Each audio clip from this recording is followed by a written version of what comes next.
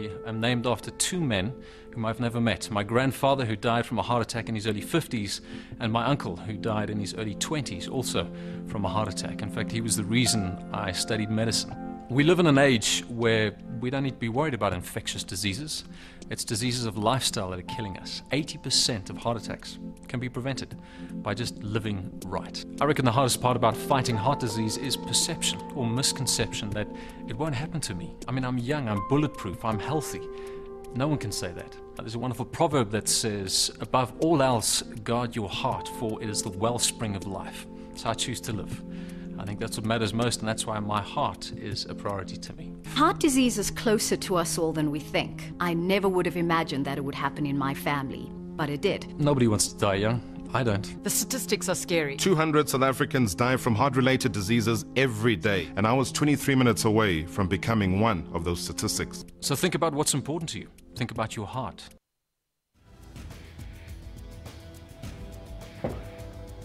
Do you think about your heart? If not, do you know why you need to?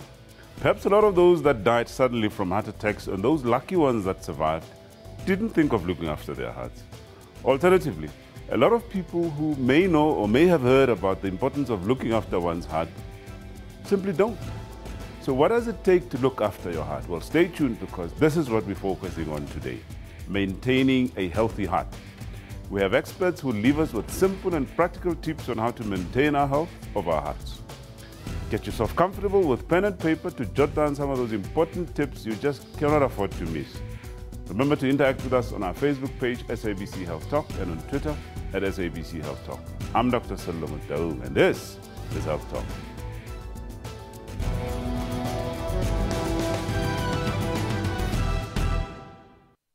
Did you know you are most likely to die from heart diseases than with other chronic illnesses? According to the South African Medical Research Council, a global survey shows that 35 people died from lifestyle diseases in 2005. This is despite the fact that these diseases like hypertension, diabetes and heart diseases are preventable. All you have to do is exercise and eat healthy. But despite this, many people die from heart diseases in South Africa. Ignoring a heart attack or a symptom is not wise, as it may lead to more complications and possibly death. They do have chest pain or chest discomfort, feel short of breath, then it's best not to ignore it, but to actually have it seen to intervene early, and it can save lives. And of course, in this day and age, people are very stressed, they work hard, there's very little time. But one has to find time to de-stress and to be physically active. The electrocardiogram, also known as the ECG, is a diagnostic tool used to assess the electrical and muscular functions of the heart. And that's the valve in the While heart. it is a relatively simple test to perform, Okay, so it can assist in detecting problems and also monitor your heart. Which is the ECG, which is the electrocardiogram, to measure the electrics of the heart. And one of the other things is to actually look at the heart, which is what we do with this machine. You see the little white line there that moves up and down, and that's the valve in the heart. Okay, so there are two there. So we can move this probe around and look at different parts of the heart, and we can see the size depending on what we want to measure, and we want to see that the heart and the chambers are all normal size and working properly. A heart attack can be frightening for the person having it, but preventable with simple lifestyle changes. Right. Now, did you know that whilst you relaxed watching this program, at the top of the hour, your heart will have beaten over 4,300 times, pushing through over 300 liters of blood. Yes, 300 liters of blood, all of that just in 1 hour. That's how much this vital organ keeps us alive. But when it starts malfunctioning or stops suddenly, consequences may be disastrous. So what can go wrong with the heart? Well, let's understand this from our special guest, Dr. Riaz Motara, who's a cardiologist in practice in Johannesburg. Riaz, welcome to Health Talk. Good morning, Salo. Thank you for having me on your show. Right, so before we start talking about heart attacks and stuff, let's just go down to basics. Let's just perhaps ask you to explain what the role of the heart is in our bodies. Why do we need the heart? So there's two ways of looking at it, Salo. Firstly, the heart structurally is a pump. It's designed to pump blood around the body, to carry blood that's rich in oxygen and nutrients to all the cells of the body.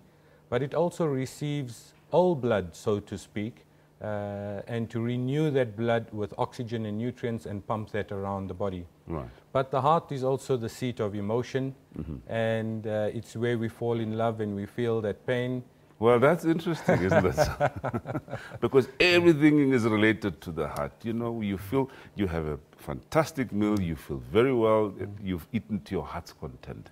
True. You fall in love, there's reference made to the heart. Yes. But what role does it play in our emotion?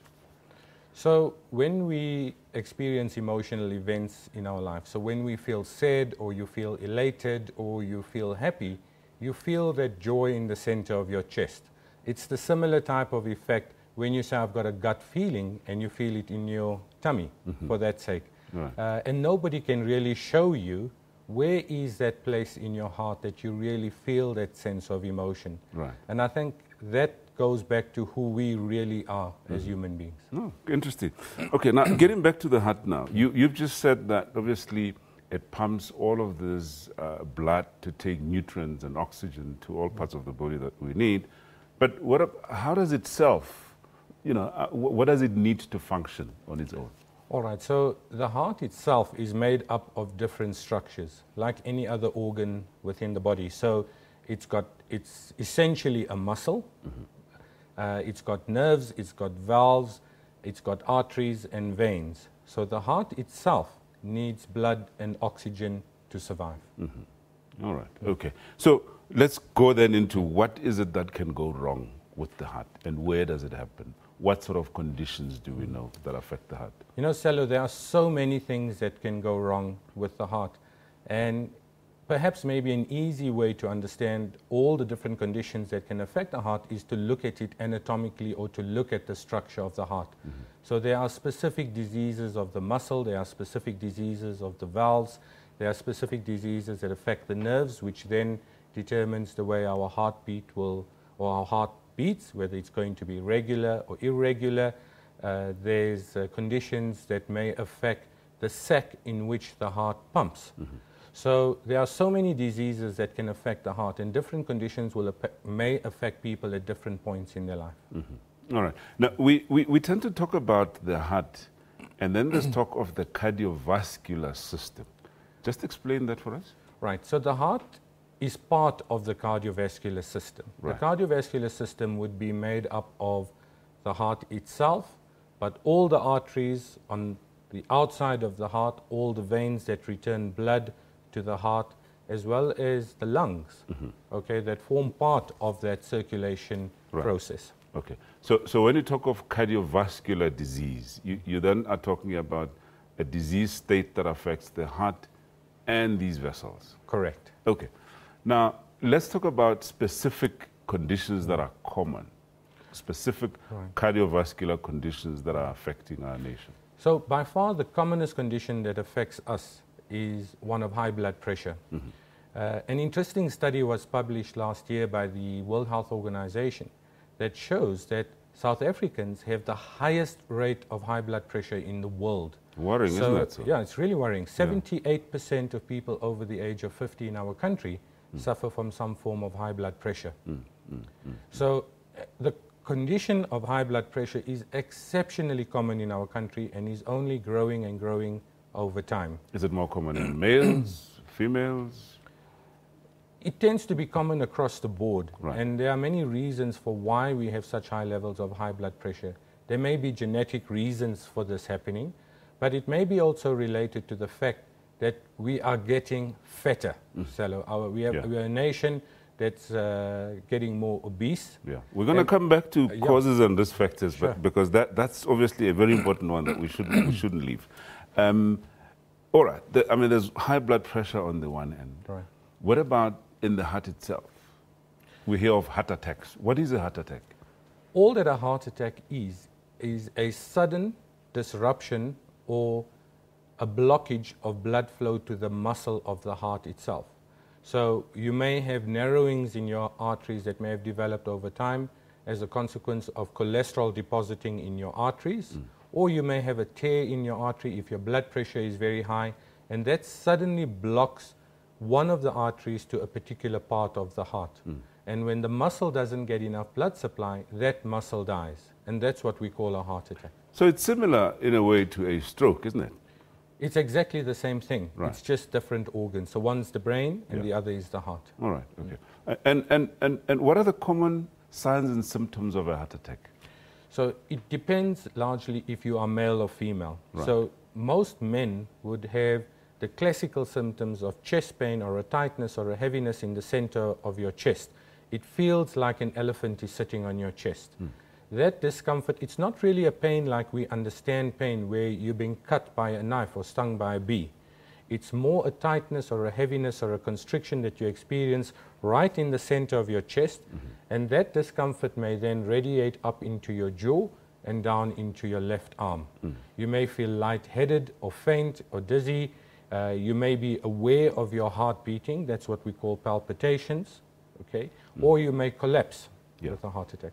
And this is not being overcome by emotion or anything like that, isn't that so? No. Okay. Right. Trust me, when you are having a heart attack, you'll know that you are having a heart attack. Right. It's completely different to anything else that you may have experienced before. Right. Whereas women, on the other hand, present completely differently. Interesting. How so? Okay, so most women don't have the classical symptoms of chest pain or discomfort in the center of the chest.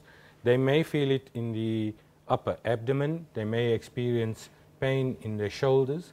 They may complain of feeling nauseous. They may complain of feeling lightheaded and feeling anxious, having an anxiety type of feeling, which makes it difficult sometimes to often then make the diagnosis. And I feel, or I think that's sometimes maybe the reason why many women get missed by doctors in the first place. Sure. Earlier in my introduction, I said the consequences of a heart attack may actually be quite disastrous.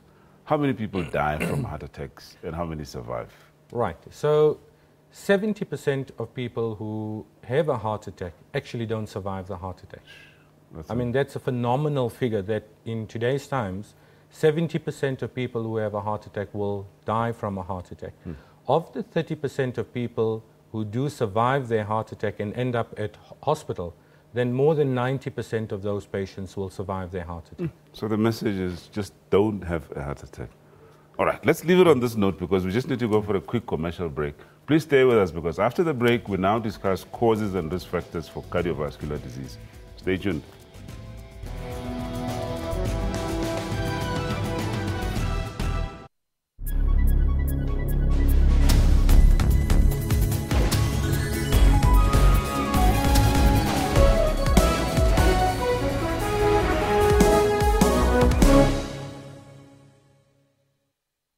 Breaking news.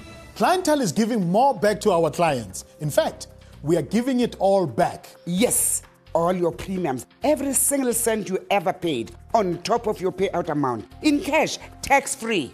This is a South African first. Plans start from only 120 Rand per month. The Clientele Ultimate Dignity Plan. The only funeral plan that pays you everything back. SMS Ultimate to 47025 and we'll call you back.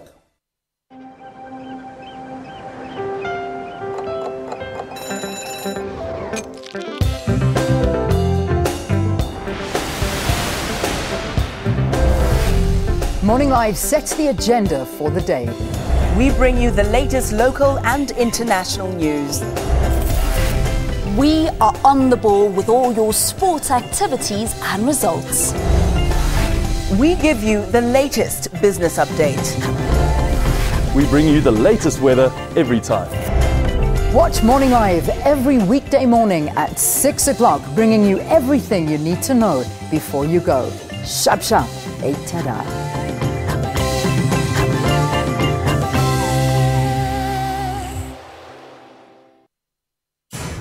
We kick off this week's show by seeing how Kenyans are paying tribute to the victims, as well as not only how they've coped, but how they returned stronger after the attacks. Last year, images of the 4-day Westgate Mall attack saturated front pages. In the Democratic Republic of Congo, artists have assembled to celebrate the peace this war-torn country has not had in a long time. No conflict that can't be solved without a conversation. The Journal, every Saturday at 1:30 on SABC News.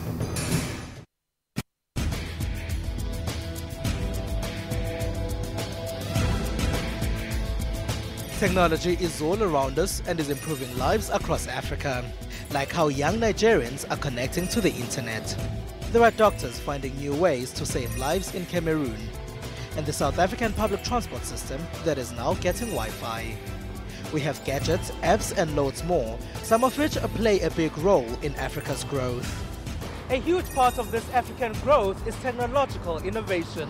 To find out a bit more about social media and technology news from here in Africa and abroad, join me, Siphumelele Zondi, every Sunday at 7:30 p.m. on SABC News. SABC brings to you Rugby World Cup 2015. Let's do this.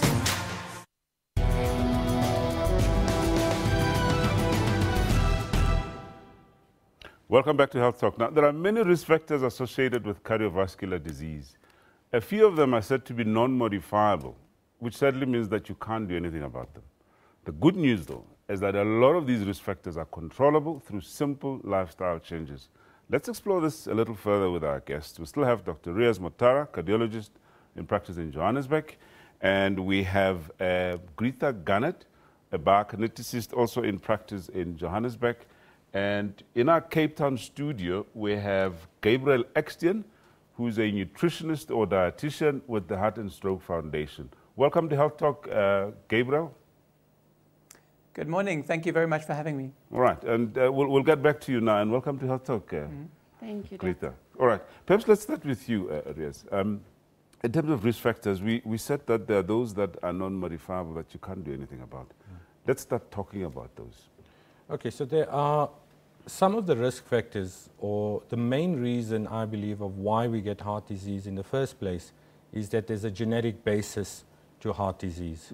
So either there's a very strong family history of heart disease, or there are certain factors in our environment that have changed our genes in a way that make us more likely to get heart disease. And then you have all the other modifiable risk factors or lifestyle factors that contribute or accelerate the risk of developing heart disease. Okay. So we often hear this notion of, not choosing your parents carefully. So what exactly in the family then puts you at risk? Right. So there are specific genetic factors that may give us a higher risk of developing high blood pressure. There may be specific factors that give us a risk of developing diseases that are specific to the heart muscle. There are factors that may contribute towards us getting higher cholesterol levels from a genetic perspective. And there are other factors that may give us a higher risk of developing higher homocysteine levels, for example, that increase our risk of developing heart disease or heart attacks and strokes. All right. So if I'm watching this program and I do know that my father once was told that he's got some sort of a heart condition, and my mother has high blood pressure, do I take that as being at risk of developing a heart attack? Yes. So your risk, if you have both parents at risk or who have suffered with heart disease. So there are certain diseases or heart disease that have a stronger genetic risk than other diseases.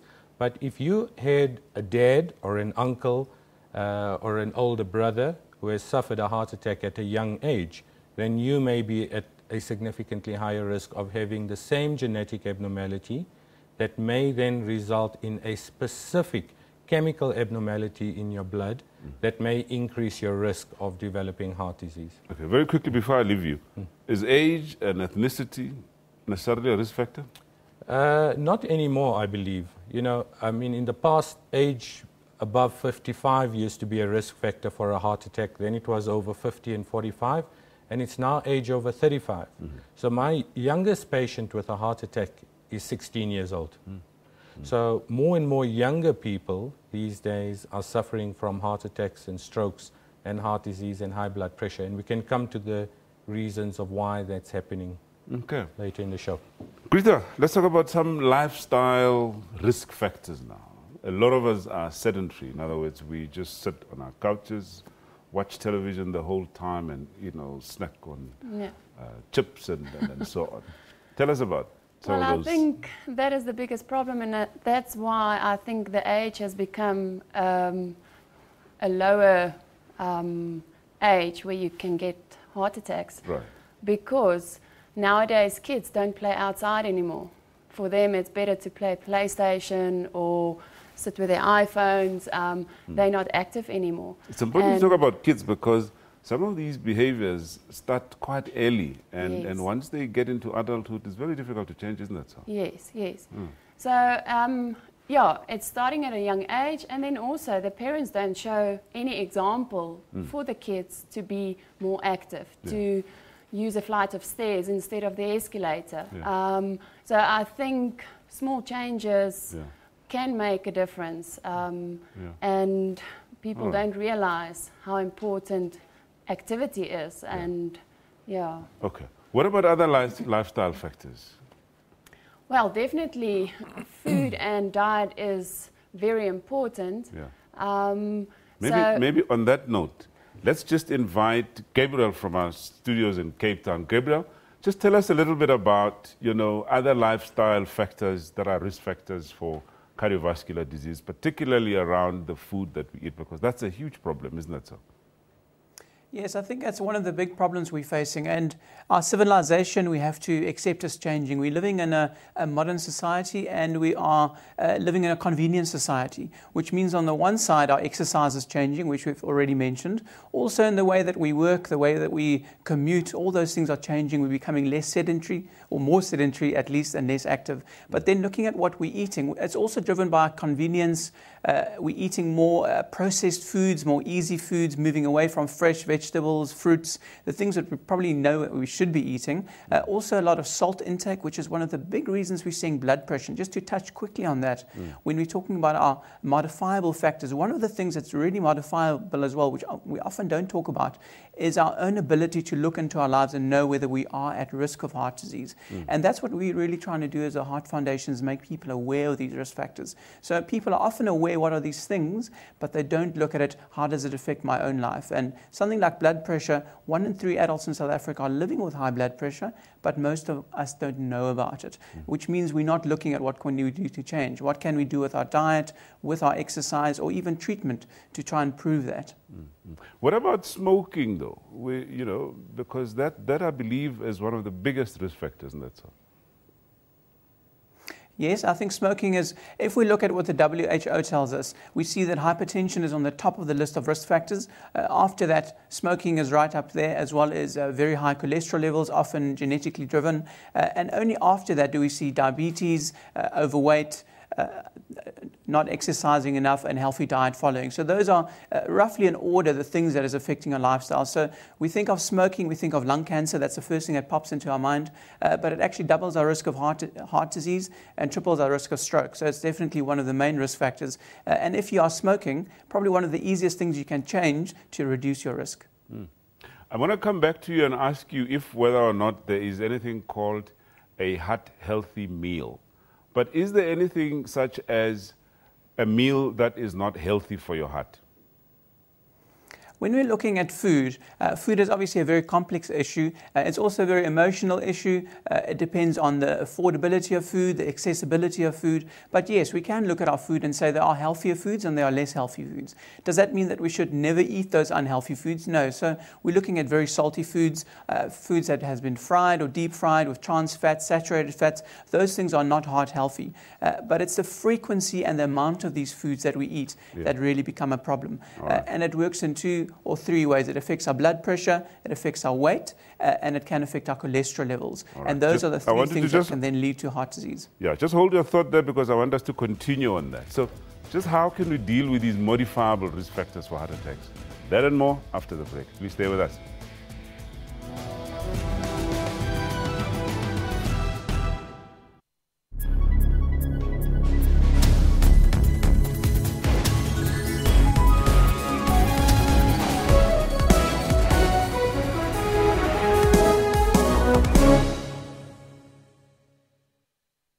people, we are getting there. And thanks to you, Pati is set to become our country's 12th official language. Here's today's word. Substitute. Replacing a drinking buddy with somebody more fun.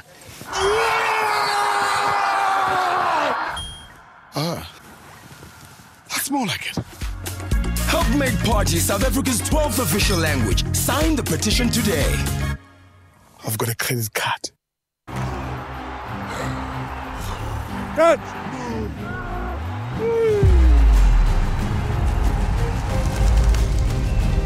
Boy! Sit!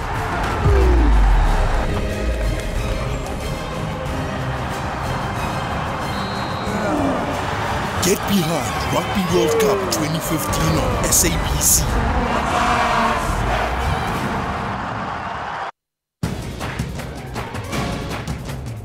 This is Rights and Recourse. This act says we are all the same, we are all equal before the law. I have a fundamental problem with her saying that traditional leaders are recognized as the de facto owners of the land. That isn't in the Constitution, nor is it in any law. Unpacking your legal rights and cost of action. The Constitution starts from the point that we are one country and that we need to have a system that actually consolidates that, but also recognizes the different compositions of different communities. With respect to Aninka, I know she is happy that her queen in England, she's the owner of the whole land, she's not having any politics. Chief Mokoena, we will get to some of the other issues. You must withdraw that Aninka's Queen of England. Please, that's completely unacceptable. That's Rights and Recourse, Sundays at 2 p.m. on the SABC News channel.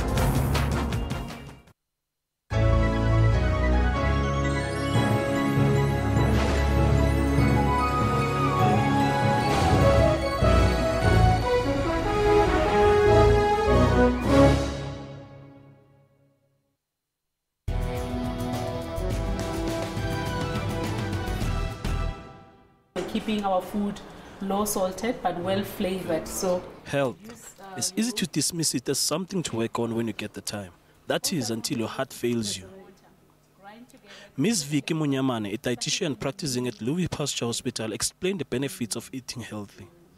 You're looking at the lifespan that people have. For me, look, people would have many things that they would benefit from eating healthy, from having a disease-free life. You don't want to wake up and find yourself in hospital for many weeks simply because you've not been eating healthy. You want to be energetic, you want to do your business without having to worry about collapsing out of nowhere. And for young people, you're looking at having a long lifespan that is actually disease-free. There are other benefits like looking good, having a good skin, good hair, things of that sort. But more so I would say for a young person going about life, you want that vitality and that energy out of life. So eating healthy carries its beautiful perks. You can do an enormous amount of benefits by paying attention to staying healthy and avoid diseases like heart disease and stroke. When you're looking at heart healthy meals, you're thinking someone who is not necessarily having a heart condition, but just you and I trying to live a healthy lifestyle. So basically what you're looking at the nature of the oils that you use. For your heart-friendly meals, most of the time what we're looking at is that when you choose your oils, when you're doing your groceries, look for plant oils because they don't actually clog your arteries. They're very friendly for your heart. So in that case, your cooking oils will range from sunflower to canola, to your olive oils, to your avocado oils, your linseed oils. Now, these oils serve different purposes. Some of them will work for the salads, others would work for cooking. Like your linseed oil and olive oil will still do your salads very well. Your canola or your canola leaf will do your cooking very well. So those would be a range of your heart-friendly oils. And you could also be looking at heart-friendly food, like for instance, your fresh avocado. It's very perfect, protects your heart. You're looking at other oily foods like your tuna oils, let's say your fish in oils, they will be very heart friendly, and those are some of the things you actually want to add in your groceries, including your seeds. You know, those nuts and seeds that people pass by when they do shopping, like, what is this? Those nuts and seeds, very heart friendly. You can include them for your snacks as well.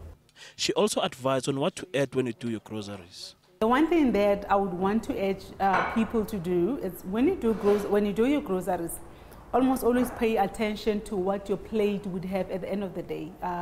From the meat items that you buy to the vegetables and fruits for the week. So when you go shopping, don't just get excited by all the lights and find that you took all the sweeties and all the refined foods, and when you get home you want to cook a healthy meal, there is nothing on your grocery list. So you may want to consider the vegetables, fruits that you're going to use for the week. You want to consider the choices of meat that you're going to have. If you're going to want to have fish twice a week, or chicken, or, you know, those kind of things. Just pay attention to what, at the end of the day, your plates and your lunch boxes you would want to have. Choosing healthy food stuff does not necessarily have to burn a hole in your pocket. Choose fruit that are in season. Have cereal, seed, bread, and fruits for breakfast. For lunch, choose from pilchards, chicken, and salad. Try to avoid too much red meat, burgers, pizzas, and starch. When it comes to flavoring food, if I'm thinking a heart-friendly meal, I'm thinking keeping the meal low in terms of salt. So then you're looking at other things that you can use to flavor your food without having that salt burden. So at the most, what I like to use is my black pepper. So I'll use the black peppercorns. I always keep a mortar and grinder, so as you can see, we grind so many things. So in the grind, I'll mix a whole lot of different herbs to create a flavor without having to use excess amount of salt. So in here, I would grind anything, depending on what flavors I want to bring. I would grind my garlic, my fresh chives, my black pepper. I'll grind them together to create a flavor, and then put a little pinch of oil, and that's what will go to flavoring the food. Stick to these golden rules and you'll go a long way of living a healthy lifestyle. Welcome back to Health Talk. We're talking matters of the heart. Our hearts thrive on a healthy lifestyle, simply. Now, the healthier the lifestyle, the longer we live. But what, in simple terms, constitutes a healthy lifestyle? Well, our guests will enlighten us. We still have Dr. Riaz Motara, cardiologist in practice in Johannesburg, Gritha Garnett, biokineticist in practice in Johannesburg, and from our Cape Town studio, Gabriel Extian, who is a nutritionist with the Heart and Stroke Foundation. Let's start with you, Riaz. Before we talk about lifestyle, we often advise people to, have regular checks and know their numbers. What actually do you mean by that? So it depends on your age group again, Stella. If you're young, you should be having an assessment, or below the age of 40, maybe every 5 years if you are generally healthy. But over the age of 40, you may want to have your heart checked every 2 years. And as we get older, or if we have specific medical conditions, you may want to have an annual check. Now, you want your heart rate generally between the range of 60 to 80 to be in good health. You want your blood pressure less than 130/85. Those are the magical figures. And for me, your weight is a difficult one. I prefer to look at it in terms of your body percentage fat rather than your total weight, because it can be confusing. You could be a bodybuilder and be very muscular but have no fat, or the other way around. Or you could be short for that matter. Or you could be short for that matter, that's true. So if you aim for a body percentage fat, and maybe Greta can help me on this, of around 18 to 20%, then that would be your optimal weight for your height. Yeah. And maybe let's just get Greta to comment on this, because there's this notion of waist circumference with respect to heart disease being a lot more important than BMI generally. Waist circumference. How should people know what's normal? Well, your waist circumference is, once again, it's just an indication, but it's not the norm to say, okay, you are going to have a heart attack. Right. It's just a guide to say, okay, maybe you are at risk because your waist circumference is a bit high. Yeah. But what we know is normal. So what should men's waist circumference be to be comfortable? Well, there's different formulas and different associations, but I think they work on the range of 102. I think you can correct me on that one. So we work in that range. So it might be That's 1 or 2 men, centimeter lower for women. For women. But Riaz, just about that, I mean, intra-abdominal fat as a risk factor for cardiovascular disease. Your comment on that? You know, for me, when you look at weight gain or if you look at obesity, that gives you a higher risk of specific cholesterol abnormalities. It pushes up your blood pressure. It increases your clotting profile. It gives you a higher risk of developing diseases like diabetes. So the heart disease is as a consequence of all the complications from being overweight. And for me, although, you know, people need to understand the concept of low fat or fat free. If you eat a meal that's low fat or fat free, and perhaps Gabriel can confirm this, it has to be high in something else, and it's usually high in refined sugar. And many people don't know or understand that our bodies are quite unique in that they have the capability of converting sugar into fat. So although we are eating lower fat meals and healthier fat meals, okay, we're eating far too much refined or processed sugar. And our body is able to convert that into fat, which then gives us all these risks of developing heart disease. Well, let's invite a comment from Gabriel then. Gabriel, sugar is killing a lot of us in South Africa. Your comment?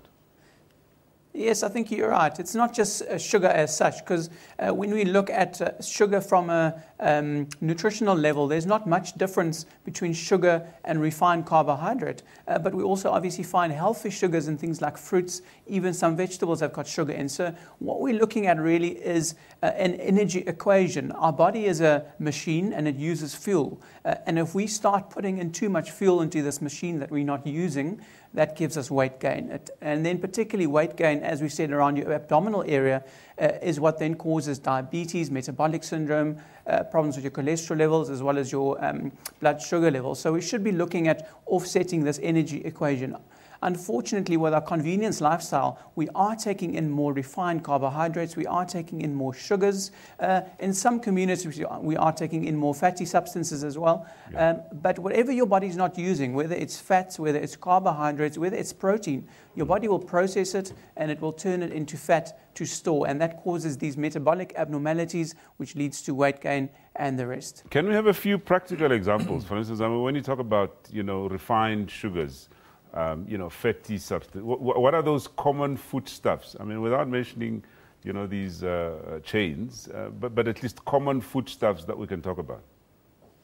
Yes, so of course. The first thing that I would like to mention is where we look at types of foods, but we also look at volume of food. So no matter if you're eating, if we're talking about fatty foods, we're talking about carbohydrates, if you're eating too much in general, your body will have an excess and it will start storing. And that could be bread, it could be oils, it could be protein foods. But when we're looking at particular foodstuffs, when we look at starchy foods, those are great energy foods. So we're talking bread, we're talking maize meal, we're talking rice. When we're eating too much of it, our body will convert it into fat.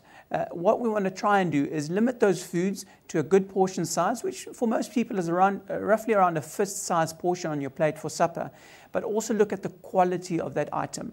The less processed it is, the more fiber is in there, the more vitamins, the more minerals are in there, the more it keeps your energy levels constant. So maybe another way of putting it is the food that's freshly prepared at home is probably a lot healthier than that which, you know, is processed that you buy from the supermarket. I think once we have to look at processing in two ways. Processing is not always a bad thing. Processing makes our lives more convenient and helps us to live a modern life. But we also need to look at what does processing do to food. And often it adds additional salt, it adds additional fats, or even additional sugars into foods, which makes it more energy dense, and we don't often realize that. If we use an example of sugary drinks like sodas, those things, we don't realize we're taking in all this extra energy. It doesn't necessarily give us the satiating effect, which doesn't make us feel full, but yet it gives us energy, which offsets our balance and causes weight gain. Okay, Greta, we're running out of time in this segment, but I'd like us to talk about exercise now as a way, you know, of keeping healthy, both for those that don't have any form of disease and those that already have some form of established disease. But I'd like you to think about it, because after the break, I'd invite some comment from you, all right? All right, so what is secondary prevention of cardiovascular disease? Well, that and more after the break. Please stay with us.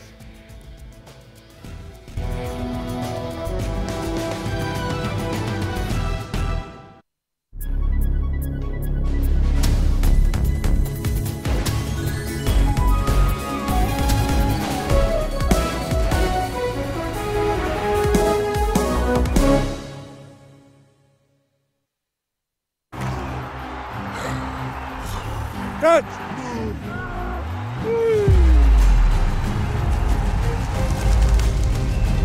Point! Sit!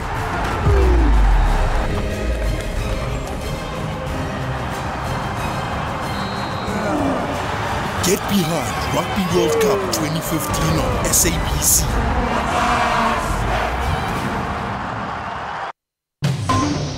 We ask tough questions. Have you spoken to the president about resigning? We ask hard questions. What you're trying to do requires a lot of money and you don't have money. We ask quick questions. A quick one. You are aware that the PAC has now been banned by the IEC? I'm aware. And you are also aware that it has been banned because of you? We ask good questions. Are you an infiltrated organization? We also ask funny questions. Is it safe to eat your chicken? All the questions, all the time, right here on Question Time, Monday to Thursday at 5:30 p.m. Media Monitor, the title says it all. Can we really afford more job losses at such a critical time in our economy? Join our panel of experts as they unpack and monitor all the leading and breaking news stories making waves in the print and social media platforms. It seems we don't have a famous son-in-law any longer. Levi, what do you say to this? An A-lister. I'll leave this one to Levi. He's the romantic. Watch Media Monitor with me, Alicia Jali, Sundays at 9 a.m. only on the SABC News Channel.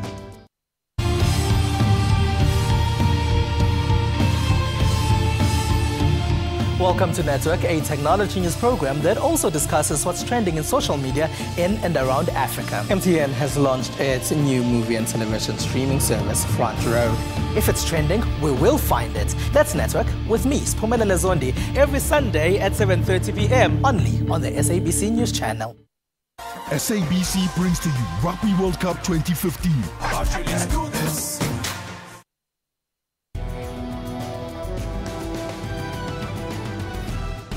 Recovering from a heart attack can be a long process. It also requires you to make big changes in your life. Taking medication, eating healthy meals, and physical exercise become a priority.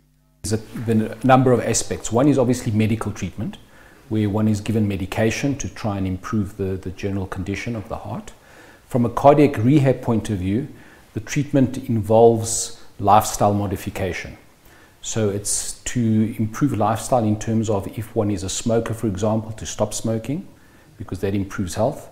If one drinks too much, to reduce that.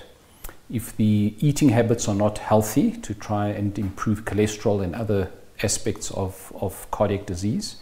And very importantly is the exercise. That's the main aspect of cardiac rehabilitation, where one can improve not just the heart, but the general functioning of the whole body. If you have been diagnosed with heart disease or you have had a heart attack, you will benefit from participating in a structured cardiac rehabilitation program at the Wits Cardiac Rehabilitation Center located at Wits Education Campus in Johannesburg.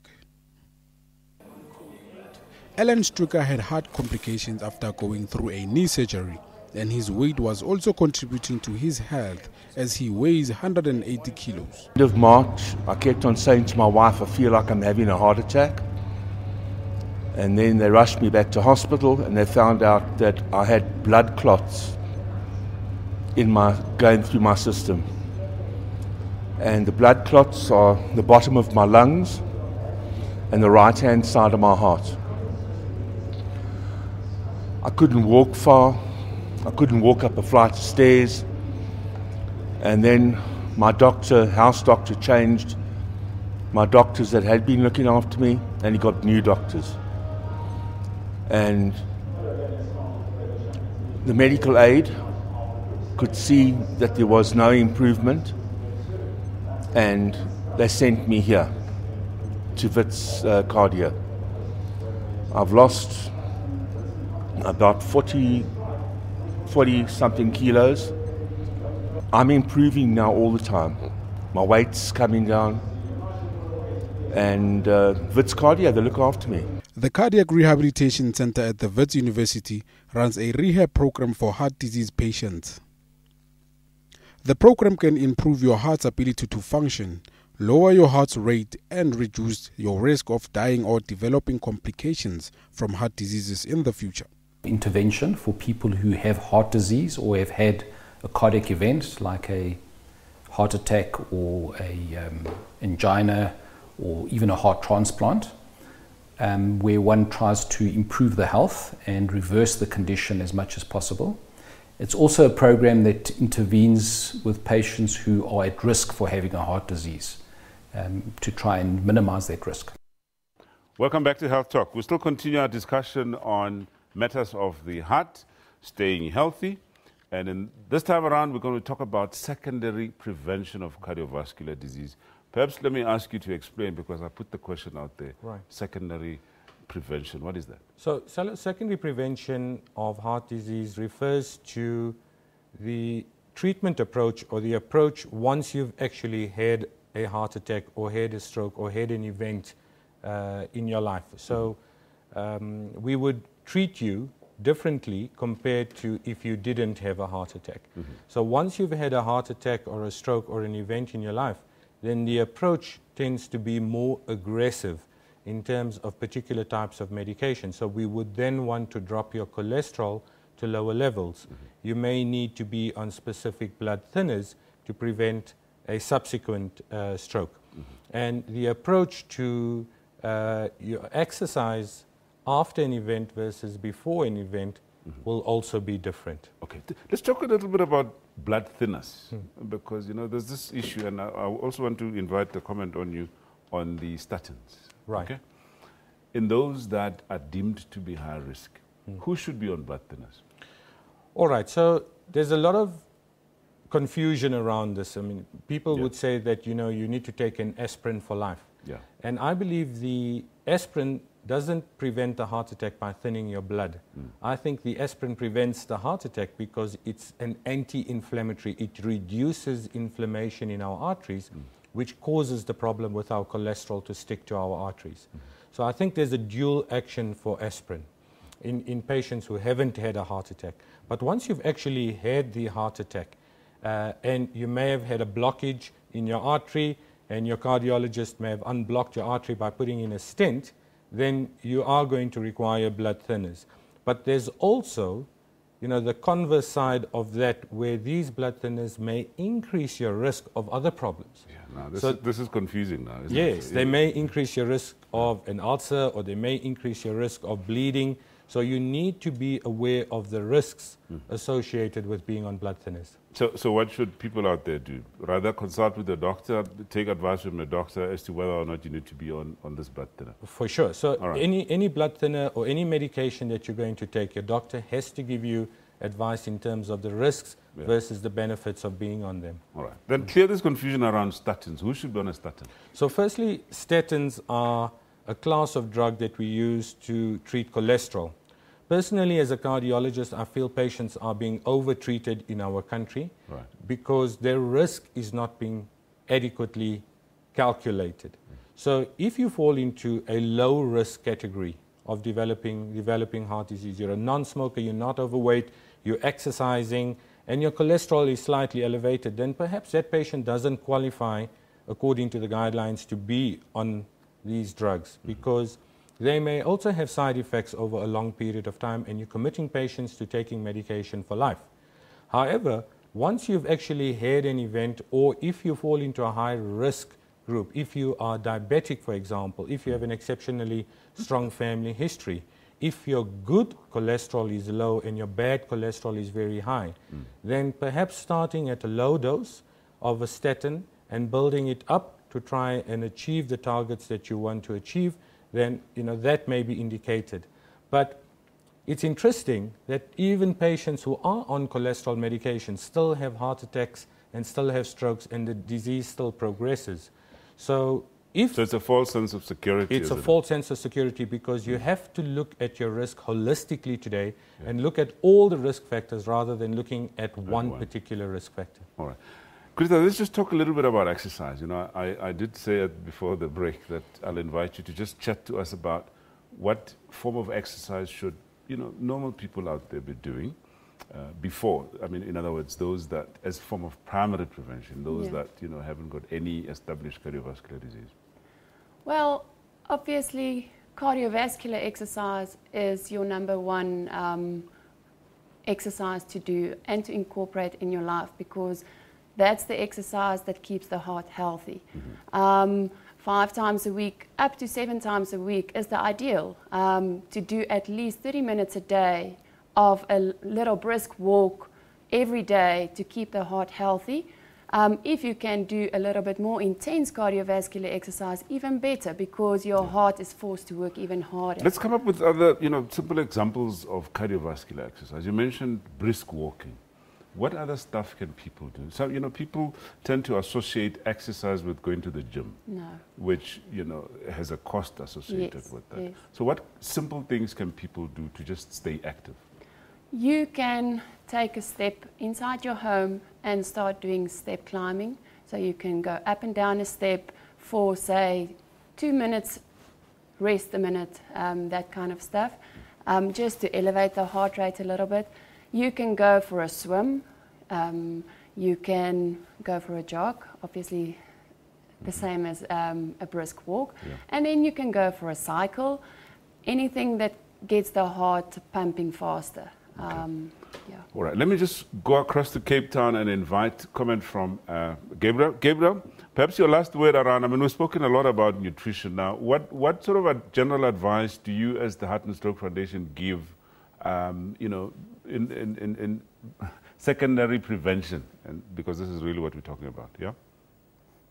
Yes, secondary prevention and primary prevention, really, if we look at the type of lifestyle factors that we should incorporate, should almost be very similar. And often after a heart attack, we should be doing the things we should have done 20 years ago. So in a way, the eating habits is still very, very similar. We should still be looking at eating enough fruit and vegetables, which is something that is lacking in most South Africans' lives. On average, South Africans eat 2 to 3 portions of fruit and vegetables a day, and we'd like to see that go up to about 5 or 6. And obviously, there's many factors that influence that. We need to look at whether you've had a heart attack or not, look at the amount of especially starchy foods you have in excess, as well as the type of fats. And very important that we focus on a lot is how much salt you're having. The average South African eats about twice as much salt as we should, not only from the salt we put in our food, but also the salt that's already in the food when we buy it. So it's about choosing your foods you buy carefully, but more importantly, when you're cooking at home, when you're sitting at the table, reducing the amount of salt in your cooking so that we can get an effect on our blood pressure levels, whether for primary or secondary prevention. Okay. Just lastly, we have about a minute left. In terms of monitoring blood pressure, I mean, this is one very important thing now in terms of, preventing heart attacks and strokes and so on. Please just take us through that. All right, so all the hypertension societies in the world today are, recommending home monitoring of blood pressure. Right. And what home monitoring of blood pressure is in exactly the same way if you are diabetic and you would test your sugar before and after a meal to know what your sugar levels are. Yeah. These societies are now encouraging people to check their blood pressure on a minimum of 3 times a week. Right. But there are all these devices that are, bandied around, and some of them are sold at supermarkets and pharmacies and so on. What's the safest and more practical way and perhaps more accurate way of doing this? Right. So it becomes expensive to pop into your doctor every day or 3 times a week to check your blood pressure, or to your pharmacy. Most people don't have the time to do that. There are more modern devices that are validated devices and very well calibrated that you can test your blood pressure using your mobile phone today, and you can do that anywhere in the world. It's a pity we don't have time. We've run out of time today, but Dr. Riaz Mutara, cardiologist in Johannesburg, Greta Garnett, biokineticist, also in Johannesburg, and from our Cape Town studio, Gabriel Exton, a nutritionist from the Heart and Stroke Foundation. Thank you very much for your contribution. Thank you, sir. All right, it's on that note that we come to the end of our show today, folks. Join us again next week on SABC News. A reminder to please share your views and comments with us via our Facebook page, SABC Health Talk, and follow us on Twitter at SABC Health Talk. And remember, you can watch repeat of these shows 2 p.m. and 10 p.m. tonight, or simply just go to the SABC YouTube link to get any of the past shows that we've had. I'm Dr. Salome Dong, and thank you so much for watching. And please take care of those hearts. Stay careful.